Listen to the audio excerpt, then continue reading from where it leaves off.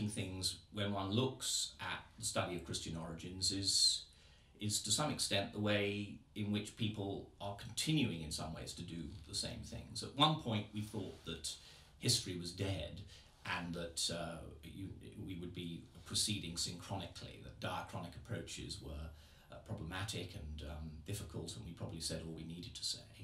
And yet now you have a situation where, for instance, we have a journal for the study of the historical Jesus, and I think we even have a journal now for the study of the historical Paul. And so history is alive and kicking in a way that one might not have imagined it to be when one looked at shifts in hermeneutical positions in the 1990s in particular.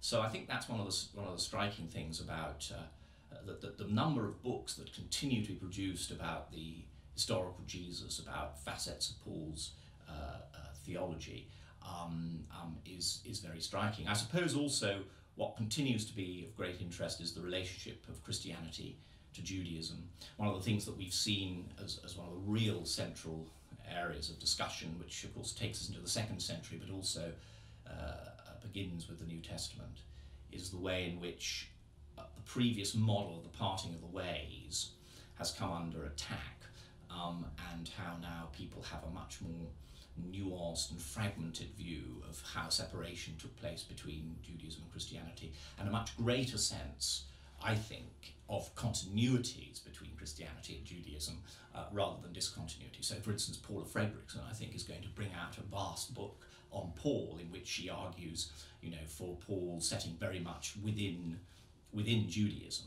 And to some extent, it seems to me this is a consequence of cultural changes that have occurred since the Holocaust that have worked their way through into our study. It's, I think, also in the case of the recent trends in the study of Jewish-Christian relations, aspects of postmodernity have come in, the notion of constructed identities, the notion of historical winners. So when you look at Justin Martyr and you see him presenting himself as very different from Trypho, the Jew, this is of course just in constructing difference. It's not just in necessarily reflecting difference.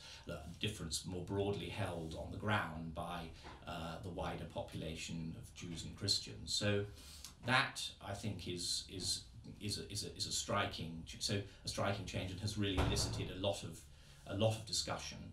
And I suppose you see that too in the way in which people who don't necessarily have a view on the parting of the ways, but nevertheless continue to obsess about the extent to which we can call Paul Jewish or not. I mean, even that comes out in someone like John Barclay's recent book on Paul and the Gift, which, at the end, where he talks about incongruity, he's still very much taken up with this notion about what incongruity does to Paul's view of the Torah and of Israel. And in the end, he wants to sort of transcend the question of whether he's pro or anti-Jewish. But still, he is not mesmerised by the problem, but the problem is one that won't go away. So I think that's something that has certainly continues to be a kind of storm centre of discussion. I've pointed also to, in earlier comments I've made, to points about reception. It seems to me that this has become the new, it's not so much a study, it can be a study of Christian origins, but it can also be a more wide-ranging kind of study. So in its study, in relation to Christian origins, it can be the study of the way Paul is received in the 2nd century and the extent to which the reception of Paul, like for instance, I saw a thesis recently done in Oxford, the extent to which people receive Paul in a way that in the 2nd century that reflects the new perspective more than it reflects a kind of Lutheran view. So history of reception is informed by sort of current debates within the field, and we try and see how those map out onto.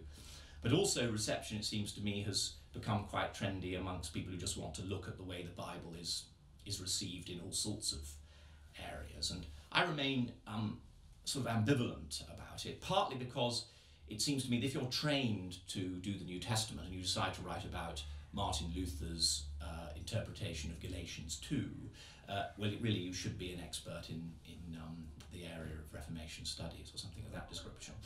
And I think that no one is really agreed on the purpose of this engagement. For some people, of course, reception studies is all about the kind of hermeneutical issues I referred to before. So it's all about undercutting the notion that these texts sit easily with any one interpretation, that they've always been received in multiple ways, whether that be in written form or in liturgy or in song or whatever. So there's a kind of attempt to promote the multifarious reception as a kind of attack upon historicism. For others, it's simply rejoicing in the richness of the words that are in the Bible, and for others, it's an interesting study in the way context affects. But what the end result of all this is, it's not really clear, because different people have different views on reception. You might say that's very good academically, but I'm always left sometimes, particularly those new books that Christopher Rowland and others have edited, the Blackwell's reception series. I don't know if you've seen those ones, but I'm always left at the end saying, so what? You know, you've told me what Charles Wesley said about, or John Wesley said about this, you've told me what Milton said about this, and you know, but in the end, what am I meant to take away from it? Is it just simply interesting? I mean, lots of things are interesting. You know, this room is interesting. So you know, is it just about interest? You know, you're a kind of tourist of reception, or is there a point to it? And I suppose different people bring different things to it.